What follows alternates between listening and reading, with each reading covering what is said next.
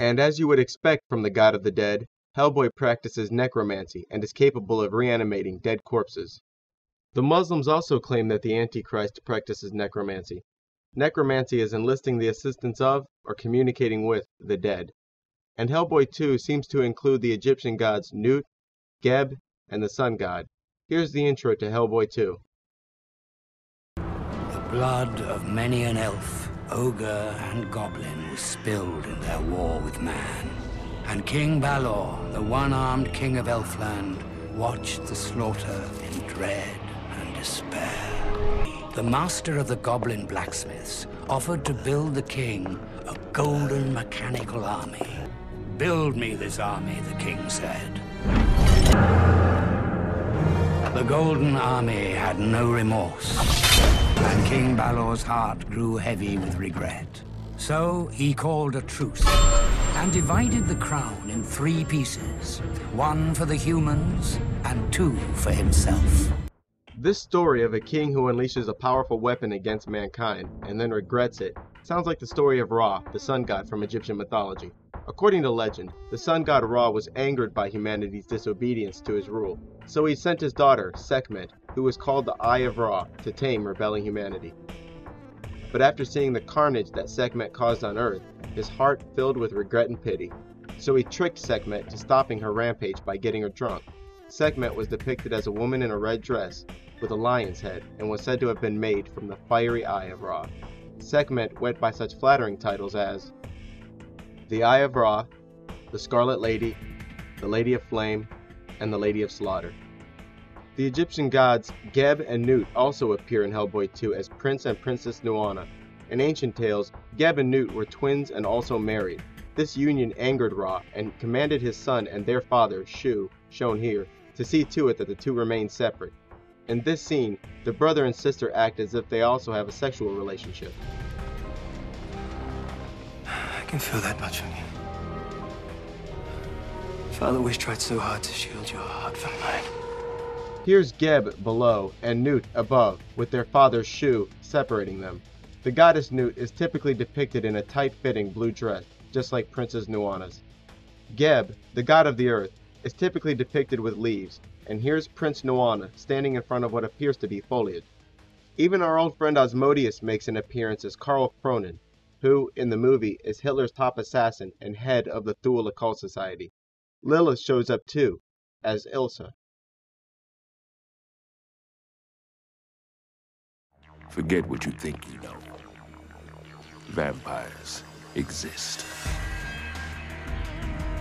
Blade, brought to you by Amun-Ra Films, has a similar theme to Hellboy. A bit more than a theme, in fact. Blade is about a character called Blade, played by Wesley Snipes, who is half human and half vampire. He works for a small, secret group of vampire hunters. Standing against him, a vast conspiracy of vampires who are out to kill him and subdue humanity. The first Blade film sounds like the first Hellboy film, the story of Set, Osiris, and Anubis. Blade, who was essentially adopted by a man named Whistler at a young age, does not drink human blood like his vampire contemporaries, but subdues his thirst with feel-good juice he buys from a guy with an all-seeing eye shaved into his head. Blade, as Anubis, was adopted by Osiris, but was fathered by Set and mothered by Nephthys, Set's wife. Here, Blade finds himself in a room with his mother and a character called Frost. You spent your whole life looking for the vampire who bit your mother. Well, here I am. And here we are. One big happy fucking family. Frost kills Whistler just like Set kills Osiris. Blade also includes the always essential Asmodeus and Lilith. This 3-pack of 2 male villains and 1 female or extremely effeminate villain is quite common. Blade and Hellboy themselves have quite a bit in common. Both are in secret agencies that hunt monsters.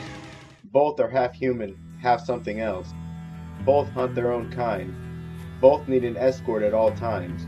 Both prefer violence rather to negotiation. Both adopted fathers have cancer, and both are referred to as the Key and Chosen Ones. And in both movies, the main villain intends on capturing him rather than killing him so that he may bring forth a powerful and evil god. And just like Blade 1 and Hellboy 1 resemble each other, Blade 2 and Hellboy 2 follow suit. In Blade 2, the main villain is a guy called Nomak, played by Luke Goss. Nomac's sister, who works for Vampire Nation, teams up with Blade to hunt and kill Nomac. Nomac has many characteristics of Hellboy's Prince Nuada, aka Geb. Both start off in the sewers. Both are referred to as princes. Both are exceedingly powerful. Both are ordered dead by their father. Both fathers are connected to the exact same sun symbolism. Both kill their father. Both fathers become solid objects as they shatter and die. Both attempt to form an alliance. Both played by the same actor, Luke Goss.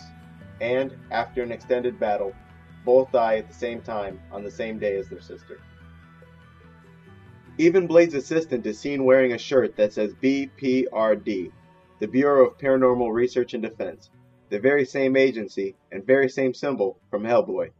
And the same guy who wrote Hellboy 2, Guillermo del Toro, directed Blade 2.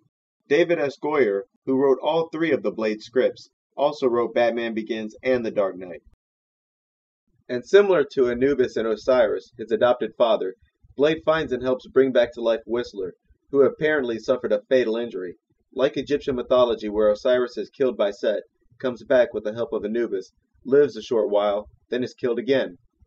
In Blade 3, the vampires are working overtime to find and awaken a sleeping god, Dagon or Drake. Here's a quick bio on Drake. Dracula's only one of the names he's gone by. The Babylonians worshipped him as Dagon, and now they call him Drake. If you believe in the legends, he was born in ancient Sumeria. He was the first of his kind.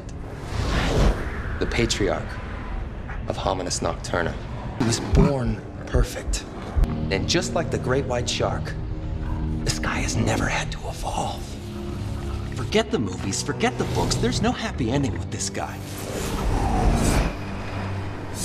He's been there, moving behind the scenes, cutting a bloody fucking path through the ages until suddenly he up and disappeared. There's a couple scenes that connect him to the sun god, and to the all-seeing eye. And he tells a fellow vampire, Donna Katalos, to take off her cross. Why do you wear that symbol? Take it off. Why? I will make you a better one. Dagon is an ancient Amorite and Sumerian god first recorded 4,500 years ago. Dagon is mentioned in the Bible as the god and king of the Philistines. Horus appears to be played by a woman, Abigail Whistler, seen here standing in front of posters with falcons on them, and here standing next to a TV that says Sun and the Moon. Horus is depicted as a man with the head of a falcon, and it is said that Horus's right eye is the sun, while his left eye is the moon, and that the moon is so much dimmer because of Horus's fight with Set that left his left eye damaged. I like your tattoos. Do they mean anything? Well, they may, because if you look at the tattoos, they appear to be sixes, like Hellboy's true name. The Lion King is yet another film that appears to be derived from Egyptian mythology. It appears to be the story of Set, Osiris, and Horus. The Lion King is about a place in the Africa savannah called the Pride Lands. Populated by every sort of creature in peace and prosperity, the Pride Lands is ruled over by a lion named Mufasa. Then you have his brother, Scar, who is jealous of Mufasa's popularity. He eventually hatches a plan to get Mufasa and his son Simba killed so that he may rule the Pride Lands. His plan partly succeeds as Mufasa is trampled to death, and his son and heir to the throne, Simba, hides in exile. Scar, now the ruler of the Pride Lands, merges it with his own kingdom of hyenas. Scar's reign soon becomes a failure as disaster and famine strike the Pride Lands. Simba, now older, returns to the Pride Lands, has a massive battle with Scar, and reclaims the throne. This is exactly the story of the Egyptian gods Set, Osiris, and Horus. Osiris was a ruler of Lower Egypt during a time of peace, prosperity, and justice. His jealous brother Set ruled Upper Egypt and hated Osiris's rule and popularity. Set is the Egyptian god of chaos,